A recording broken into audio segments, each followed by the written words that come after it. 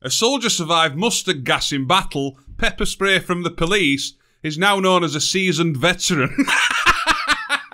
Hello again everybody and welcome back. Right, so a lot of people are having problems with mouse toggle for Fire TV. So this is going to be like the ultimate guide. So we're going to show you which version you may want to install on your device, how to fix it if it's not working, and then also how to use the different button functions when it's activated. So how to scroll up the page, down the page, select, turn it on, off, things like that. So that being said, don't forget to hit that subscribe button and let's crack on.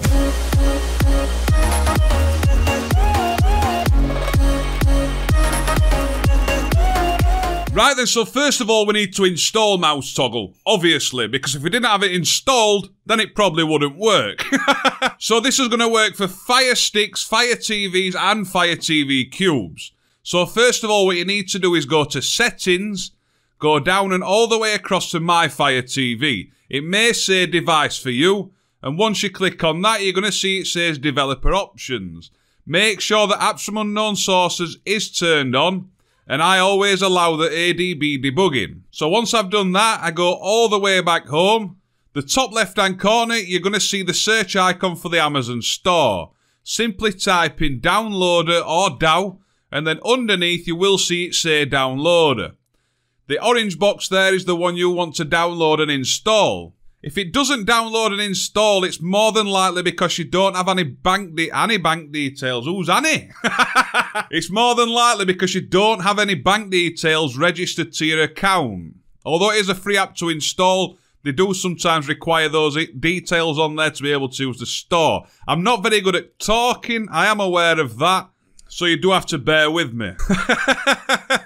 Right, so once you've got Downloader, I always go into it by going to Settings, Applications, Manage Installed Applications, and then you're going to see you've got Downloader. So once we launch the application, you're going to have to make sure you allow the permissions. Very important step. And then click OK. On the left hand side you're going to see it says Settings. Make sure you enable the JavaScript if it's not already. We'll go back home on the left hand side and enter this URL exact as I type it. Right, so as you can see, letscrackon.org. And once you've done that, you're going to click on Go. You may have to pause the video just while you enter that in and then just start playing me again because I'm always here for you. You know that, don't you? Right then, so once that's loaded up on the left-hand side, you're going to see the hamburger menu. So when we click on that, it's going to bring you up the options and you want to click on Downloads. If you find that clicking on the hamburger menu isn't working, click on the 3-line button on your controller and then go down to full screen mode and then you can see you can access all the menu on there. So we're going to scroll down until we see mouse toggle for Fire TV. It's under the Downloaders and Tools section at the top. 1.52 is obviously the newest version of mouse toggle. You've got 1.11 and you've got 1.06. The 1.06 version I've always found works for me, but a lot of people have had to try using the 1.11 version. But there are 3 choices there for you to choose from, so if you are finding that one isn't working for you, go ahead and install another one and see if that one works any different. So as I said on the 4K Fire Stick for this one, I'm going to click on the 1.06 version, scroll down until I see the download button, click on that, and then you're going to scroll down the page and then you're going to see it's going to start downloading in a few seconds. Right, so once it's finished, it will start downloading automatically. As you can see there, it's a very small file as well. And then we're going to click on Install. Give it a couple of moments, click on Done. A very important step is make sure you delete the files from Downloader. If you do forget to do this, go to the left hand side and see Files, long hold, hit Delete, Done. Save a lot of storage on your device. So once we've done that, we're going to scroll down and you're going to see now you've got mouse toggle version 1.06. So now we're going to jump into an application and try it and see if it works. Right, so a lot of you will already know mouse toggle is only really required on applications that are made for touchscreen devices. To activate the mouse, you double click the play button, and as you can see, there's nothing coming up for me. And this is the usual problem that you are going to find, so now we're going to go and fix it. So if you go back into your applications and find the mouse toggle for Fire TV app, click on the launch application and simply turn off This is important as well. Click on always allow and OK. And then the top two sliders, we're going to turn those off. Click on where it says ADB settings. And then wait for the top slider to come back on. And then click that back on, that back on. Then in the bottom left-hand corner, you're going to see it says starting. 9 times out of 10, it's going to stay saying starting. But don't think that this means that it's not working. I always leave it when it says starting and that's it. So now what we're going to do, we're going to go back into his applications and launch an app again. Right then, so once we load the app up, hopefully when we double click the play button this time, it will come up. Right, so as you can see, it's still not working, so what we're going to need to do is this is where people are experiencing a lot of problems just thinking it's not working. So we've got to go back into the mouse toggle application, click on launch, turn off those again. ADB settings, I'm going to click that a few times just because I feel like it, and I'm a bit pissed off, it didn't work the first time. Click the top two sliders back on, click back out of that, launch the application again, double click the play button, and there you go, now you can see it working, it's on the screen. I don't know why you have to keep taking those steps, but it does seem that it fixes it every time for me.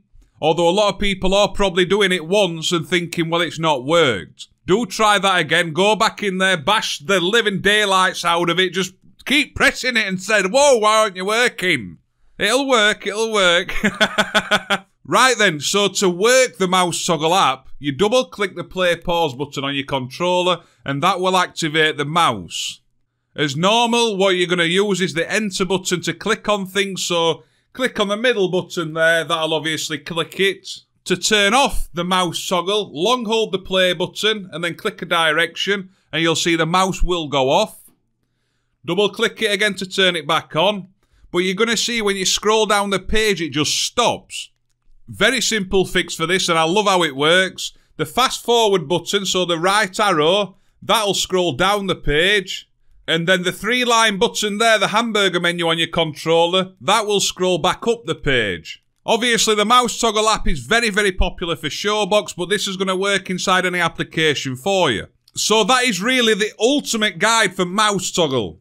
First of all, when you're installing it, do bear in mind which version that you are installing. The 1.06 version always seems to work for me, but if that one's not working, try the 1.11. If that one's dog shit, try the 1.52. If you're using a Fire TV Cube, you may have to go into the display settings and set the resolution to 50 Hz, I think. But try those steps first, and it should work for you. So if you do find that the mouse toggle isn't working as we've just seen, go into the mouse toggle app, turn off those two top sliders, click the ADB settings, and it should be done. If it doesn't work again, go back into the application, the mouse toggle, start smashing it and just press it loads of times. Go back into the app and it should be working. The functions, double click the play pause button to activate the mouse, scroll down the page with the fast forward arrow, scroll up the page with the 3-line button, the hamburger menu, select button is as normal, and to turn off the mouse, long hold the play button then click a direction. Any other problems you are experiencing? Anything else where you think, whoa, that's not working, he's just a knobhead? Really, comment down below. And I'll be more than happy to reply to you and we'll try and get it fixed for you. Because there's nothing worse than trying to get something working and it doesn't work. And you just grab it and just go, I'm fed up. Done. But yeah, that's why the comment section is there, so you can get more help if you are having more problems. So I do hope this video helped. Do make sure you like the video and share it around if it did help you and you do think it will help other people. Don't forget to hit that subscribe button. I've just hit my microphone and nearly broke it, but who cares?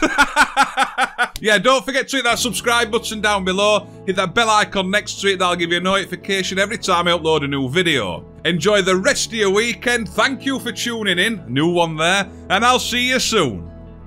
Bye-bye. Without you, I remember myself, my name